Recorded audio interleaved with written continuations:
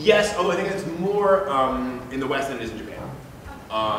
In Japan, Love Live just goes on for years and years and years and years. They announced recently, for those old school fans, they're going to announce a new Slayers anime project next year.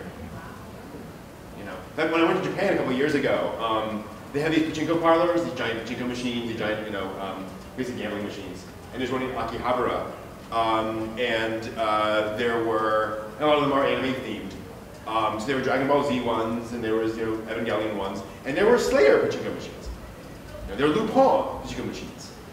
So I think in Japan there's more staying power, probably because they all grew up with it. It's kind of in the air, right? So it's easier for that to stay. But yeah, absolutely. And I think we had this problem too. This started about 15, 20 years ago when the average age of anime fans lowered.